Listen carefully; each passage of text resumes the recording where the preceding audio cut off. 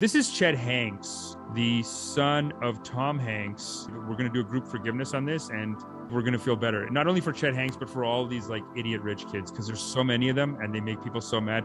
So yeah, this is Chet Hanks, Tom Hanks' son. Let's check it out. I was hooking up with this chick. One day she was on the phone with her family in Jamaica, and she was really in the middle of a heated conversation. Tell that pussy clot girl me know what. I really had no idea what the fuck she was saying. And her friend said, "Feel me picking into the car with me so I can't chat." I'm like, wow. So wait, break that down. So then she started breaking down a lot of shit. I'm like, how do you say this? John no star. How do you say that? Up like 7. Oh. She was just telling me how to say different shit. So like for like a week, like I was really on a Jamaican tip. And that just happened to be the week of the Golden Globes. Big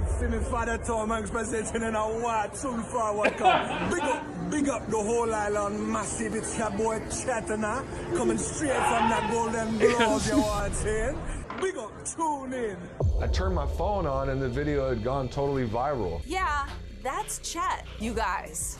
I am shook and frankly, hella confused. Big up the youth them way out of Kingston. It's just, like why? I just don't get why. Appropriation. I had Jamaicans blowing up my Instagram. Respect, General. Come to the island. You know what I mean? The Jamaican people showed me the most love, hands down. But then you got all these social justice warriors in America saying that I'm a fucking villain. How do you feel about the idea of cultural appropriation overall? I don't fucking know, dude. If I'm interested in fucking bullfighting, I can fly to Spain and go watch a bullfight. And if I want to go talk to a matador and say, "Hey, bro, can you teach me how to fucking fight the bulls?" And he's like, "Hell yeah, bro. Here, put this on." He's stoked that I'm stoked, right? Some asshole out there is gonna say I'm fucked up because I'm. Here's the thing. So far, I'm like with it. That's the issue. Same. That's the issue. You know what I mean? Like he's saying it, and I'm like, okay, you're an idiot. You made a mistake, stupid. But so far, I'm with it. But watch where he brings too much judgment. Then I'm like, idiot, you lost me. Culturally appropriating the matador culture. But I'm not even like mad though, because all these haters, they're on the way out, dude. There's more people that fuck with what the fuck I'm saying than there's people that are angry about what the fuck y'all talking about. And that's a motherfucking fact. Big up the whole island them, man. Just don't do that. You see? Don't even do that. That's right? That's too much. You did it. He does it, and he's like, "What? Why is everyone mad?" Just need to practice before you go on like a stage like that. Big up the youth them? No, don't do that, dude. How did I do it wrong? I don't understand. Big up, say it with passion, bro. Big up the youth them. Big up the youth them. I think we almost sounded the same. I think I did it a little better. Can you coach him through this? This is starting to stress me out. Breaking news. You're watching Channel 5. That is ridiculous, though, right? Oh yeah, that's so funny. That's so. I know. Why does he tell him not to do it? I know so many brown guys that just talk like that, like all the time, and they're not from. They just needed it. Like they were feeling lonely, they were feeling sad in high school, and they needed it. They needed a crutch, and they just, you know what I mean? They just needed some help. They didn't think they could do it on their own. They needed to lean on someone. And, you know, that is like a loving kindness. Honestly, if he didn't just diss him then after, I would kind of be like, what's the issue? But then you just turn around and rip this guy. That's rude. And it was really kind of like a double-edged sword. People assume, and I just lived this life, like super privileged life, like Richie Rich, you know what I mean? And that just wasn't the case. And it was actually the opposite. Damn. Damn. They never fucking gave me an allowance. I don't know if I'm the brokest rich kid or the richest broke kid. I love my mom and dad. He's a so lot, funny with the reaction. But it was kind of inevitable that I rebelled because they had me like on a really short leash. They're like really like goody square, you know, Boy Scout, Eagle Scout, Scouts honor type people. You know what I mean? And that was never my vibe. For example, like when I got caught smoking weed, right? My mom was out in absolute hysterics. Oh, God! You know what I mean? Like it was bad. I got sent away to a fucking wilderness program when I was 17. It was 4 in the morning. Really? This mom is like freaking out. She's like a Hollywood mom. Oh my God, he looks so gangsta. Wanksta. He looks so wanksta. He's so wanksta. Yeah, he is like, it's weird. It's like he just went the hood direction, I guess. That at the young age he just wanted to be like that. I feel bad because like so many brown guys do it. Just so many, and they kind of get a pass. Like I saw last year, one person wrote like an article about Superwoman, saying like, "Hey, I think you're appropriating black culture." Like, you know what I mean? Like Superwoman, from Toronto. I think it's like one article. I feel like you get away with it if you're brown. Like nobody cares. But him doing it, plus he's a rich kid, plus everyone knows you're not even from there. Because if you're brown, you could be West Indian. So you never know. This guy, everyone knows. It's his dad's rich, so you're just putting on an accent. I guess so. I don't know. How do you feel? Is it wrong? Even okay, if he let the other guy do it, then would you care? I think it's cute that he's dressing up like that as a kid. True. Yeah, it is. It's adorable. It is like a kid dressing up like a mafia. I think he has a lot of growing up to do. Yeah. I mean, you know, it's like in America, there's always been this tradition, like kids will dress, like boys will dress up like armed soldiers, or they'll dress up as like a cowboy or something. And they are like they are killers. Like a cowboy is like a criminal, and they'll be like, I'm the cowboy or whatever. And they have a gun, toy gun. But it's weird that his parents were like, oh, you're not allowed to smoke weed. It's like, I just feel like he blames his parents for everything. Like, grow up. Yeah, that's true. That is true. I mean, it is a lot to just be like blaming your parents for everything. Yeah, I guess we look at these guys and be like, they're just like, there's like, you know how hard it is to be rich. You know how hard it is for me. You know the crazy thing? He's not wrong. Like all the ultra rich kids I know, like I know like a bunch of ultra rich kids. They're miserable. They're miserable and they just have mental health issues. Like they're having a hard time in life. They're like ruining their parents' lives. For them. I get that's what it is, right? So this is really the cycle of God. This is how rich people's money. We always think like, oh, the rich will be rich forever and we're gonna be screwed, whatever. Only some rich kids are tight. Like the Walmart kids are tight. They'll keep it forever. Maybe another generation, but then they'll have screwed up kids. But most rich people, it's like Succession. I don't know. Are you watching Succession at all? No. So good. It's on HBO. The whole show is basically this guy who owns like the Fox News. Like he's a billionaire, owns Fox News basically. Like it's like that character in a TV show. He owns the biggest network in America. And then he has like 4 kids and he's just making them all fight for his money. He's like old, he's rich, and he's like, who wants it the most? And who's going to be on top of their shit? And he makes them fight and he makes them hate each other. That's so messed up. It's so messed up. At one point, I mean, it's so messed up that they just can't get in a room and fucking figure this out, you idiots. You are like, you're running like a masses, you know, they're little like oligarchs. You have like a little kingdom that you're inheriting. Get together and figure it out and do it properly. Like, don't be like, it's just so wasteful. And they're going to waste it all. It seems like they'll just ruin it because there's not going to be enough money for all 4 of them. They're just idiots. They're all so dumb and silly. But the worst thing is though, at one point I'm in the last season, and this is not a spoiler or anything, but at one point they're at something where there's like a lot of publicity, a lot of cameras. And then the dad and the daughter are driving somewhere in the limo. And the dad's like, why didn't you hug me? And then the daughter's like, because we don't hug. You've never hugged me. Like basically they've never hugged because they're rich and they're messed up. And then the dad's like, yeah, but the cameras were there. You should have hugged me. It's such a silly show. It really makes rich people just look like you idiots. Just be poor then.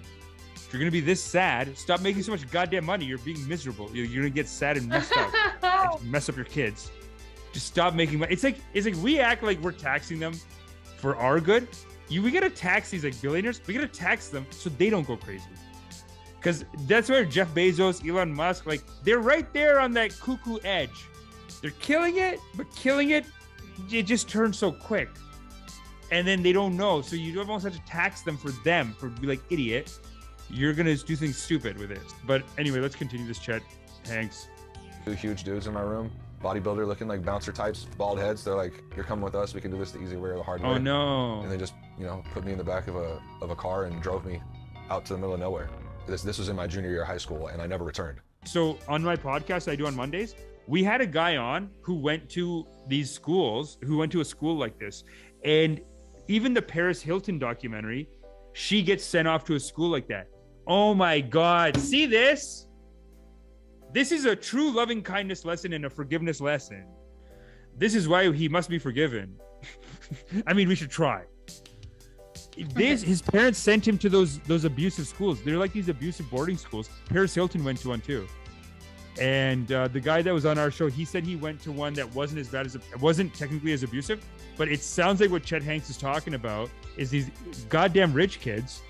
They don't know what to do with their stupid kids, and their kids are getting messed up because they already haven't spent enough time with them. So then you could just call these schools that'll basically be like, hey, we'll just lock them up. We'll just take your kid, we'll lock them up, and we'll just set them straight. Like, that's how they sell themselves, as like, well, we'll set your kids straight. But really, it's like you're just abusing these rich kids, and then they're coming out messed up. Yeah, that's what kind of that was the Paris Hilton documentary was about that, and it sounds like they might have done that to the kid here. Do you ever feel like you wish you had different parents? No, never. Sometimes I just wish that I could have been more anonymous. Do you think you would have succeeded to the same degree on social media if you were a blank slate? Probably not. That's why I'm saying it has pros and cons. It has advantages and disadvantages. You know what I mean? People assume that because my dad is super famous that everybody would want to be my friend and be kissing my ass, and that just wasn't the case. If I walk into a room and someone's like, oh, you know who that is? That's Tom Hanks' son. The logical reaction is for someone to assume that I must be a real cocky, arrogant, spoiled brat, piece of shit. People were inclined to hate my guts. I just internalized it, and it just developed me to kind of have a really negative chip on my shoulder and be very kind of defensive, just on edge around meeting new people. That's so sad. It's so sad because it's true though. He's not wrong what he's saying. Because the fact that he's doing this interview, it's idiot. Do you have no social awareness? This guy's super viral famous, this interviewer. So you should have the goddamn common sense to be like, oh, this guy's doing a video where he's gonna basically make me look stupid. That's what these videos are. This host, he has a show on Vice called All Gas No Brakes. Super viral. So Chet Hanks, he is out of touch, man. That's so sad.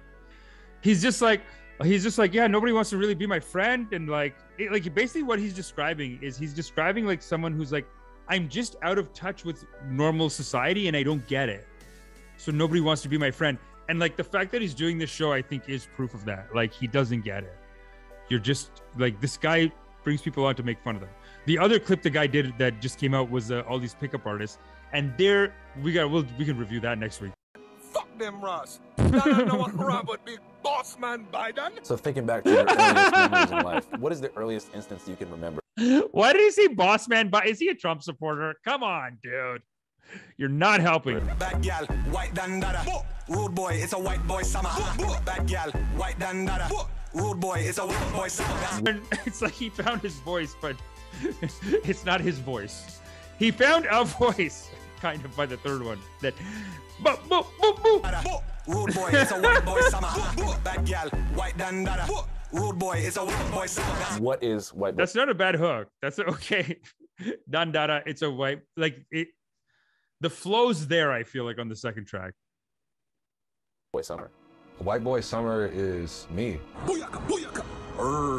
White boy summer is fun, inclusive. I'm not talking about Trump, NASCAR type white. I'm talking about, me, John B., Jack Harlow. White boy summer is love. It's about the white boys that love black queens. It's the white boys that are tuned into the black girl magic.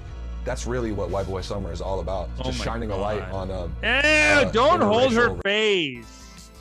Creepy. Don't hold the face. Forgiveness. Chet Hanks, you are fool. You know not what you do, foolish. You know not what you do. Yeah, I guess so. Forgiven. I mean, look, she got paid. She looks tough. She looks like she could handle herself. And she got paid. She took some Tom Hanks money. But yeah, it just seemed, actually, hopefully it was his girlfriend because he did kiss her on the lips. So, yeah. I doubt it. Yeah. Weird. That's a judgment, though, right? No, forgiveness. Forgiveness. Yeah. It's as long as I can remember. Yeah, I might make it twerk. Yeah, let me see a nigga twerk. White boy summer, black queen summer, boom. Black girl magic is a very real thing. interesting. What is it? Magic. Can you describe it with your body language? He doesn't so how know. do the words work when you speak like this? He just looks like he's in such I don't know, bliss. dude. I don't really know. I just know a little bit. Yeah, that looked like a real Ananda. Like he did the meditation. You know what I mean? He did the loving kindness right there. I mean, the thing is, it's like it seems genuine. It seems like he's dated, like so he's fallen in love even. So maybe that girl was his yeah. girlfriend. Like he's out of touch. Nobody wants to be friends with him. And then at this pivotal point, he had, what was it? I heard a lyric in a song where he calls the love a charity. It's like when someone just out of your league falls in love with you, you're like, well, God is great. What a gift. I just got a gift. So it sounds like maybe in all his loneliness, while he's feeling alone, like nobody wants to be my friend, whatever, then a black girl falls in love. And then, you know, at that young age, maybe he just said, you know what? I'm done. I don't care about anything. I just want to be part of this culture. I want to be part of this community. Big up the whole island massive. Jana Star. Big up the youth them. It's not what you say, it's how you say it. Make the king go up like 7, up. What'd you think about the picture of Adele with the Jamaica bra?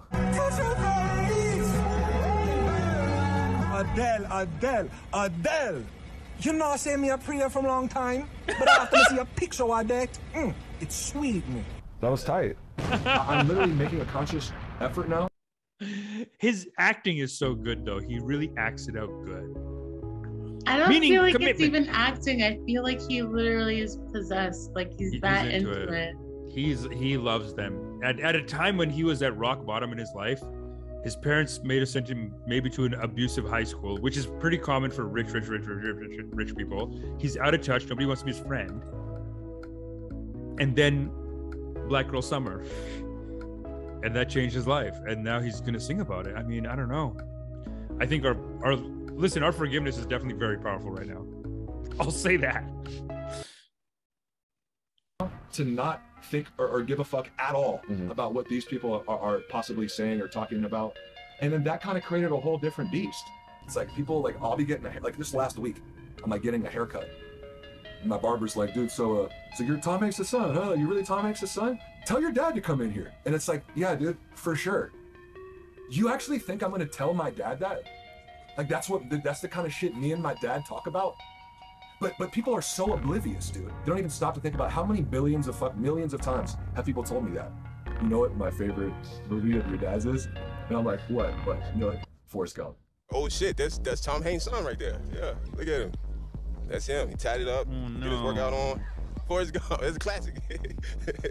On my live, bro. On my live, Tom Hanks' son right here. How do you feel about the fact that you just met Tom Hanks' son? Hey, it's cool as fuck. Has he seen your music video? Yeah. I showed my mom and my dad. They were like, "This could be this is like a Cardi B." What are your aspirations for your music career? Pop off. I'm trying to be doing shows all fucking summer, dude. Have you written any bars recently that you're hyped about? You can spit for us? I could just spit some freestyle bars. For sure, that'd be good. Okay, we're chilling on my balcony. I'm doing an interview with you, Andrew. You know what I'm saying? You're that dude. You got a biker hat on. What's that about? Is it for the clout? It say Route 66. I pick up sticks. I might pick up your bitch in a fly-ass whip. You know what I mean? I might go do some burpees right outside my shit. You know what I mean? Because I'm trying to get a pack out of 6, like a 6-pack. I might drink a 6-pack of Stella with a bitch named Bella, because I'm a good fella. You know what I'm saying? You know what I'm saying? This is off the dome, it's off the cuff. I just spit the truth, no bluff. You know what I'm saying? Because it's a must to keep it real. If you're really in the field like Holyfield, you already know the deal. You know what I mean? It's white boy summer, I show the real. You know what I mean? Okay. It's not on you, it's in you. You know what I'm saying? I've been a fool, but I've been that dude. You know what I mean? I've been that dude, and I'm just trying to keep it cool. Laid back, you know what I'm saying? Laid back like Pat Sajak. I spun the wheel of fortune. You know what I'm saying? I got a bitch, she's gorgeous. I'm trying to make it to the Forbes list. You know what I'm saying? I'm just chilling on my porch, big. You know what I'm saying? So I gotta write it. I just recite it, and every time I recite it, I ignite it. You know what I mean? I ignite it. This is lit, you know what I mean? And I'm really with the shits. And we don't give two shits. We don't give two shits. And we about to hit up yo bitch. We about to pull up with your bitch. With your bitch. And 2 sticks. Okay. At the badminton club, finna empty out the clip. Woo! White boy summer on a broke bitch. Woo! I honestly find them so entertaining though. I'm not even like laughing to make fun. I'm laughing because it's funny. Honestly, I was kind of impressed with those bars at the end. Yeah, it's pretty good. But more as a comedian, maybe. Because as a comedian, I was like, this is actually pretty funny. Yeah, that's how I felt too. I'm not like laughing in mean jest. I just like. Yeah. Like would a rapper hear that? I mean, I think a rapper would hear that and maybe say, okay, I'm not saying that he's Cardi B, but I can see your parents. Like anyone's parents. Like I remember my friend was saying like his mom would watch a movie and then call him and say, I'm watching this movie with Brad Pitt. You could be in this. You could be in this. Even my mom, one time she was in South America with my parents, and there's this picture of like 2 models making out. And it's like the guy has no shirt on and he's jacked, and they're like 2 models making out. And my mom was like, hey, just like Amish to my sisters. And like, yeah, I guess he looks like Amish. But also it's just like, she's just, you know. So his parents are going to say he's Cardi B is what I'm saying. You know what I'm saying? He's no Cardi B. But when you love your kids or you love your children, you say, oh yeah, and you're old too, so they don't get it. Like even my cousin's a rapper, and the parents are all like, hey, I saw a rapper on TV. I said, we just can do it. Like they don't know. Like, you know what I mean? They're like, you could do this. What the hell's going on here? How come they're not giving our boys a chance? Huh? Like that's how they think, and that's cute. At least the dad loves him. But that was a great non-judgment.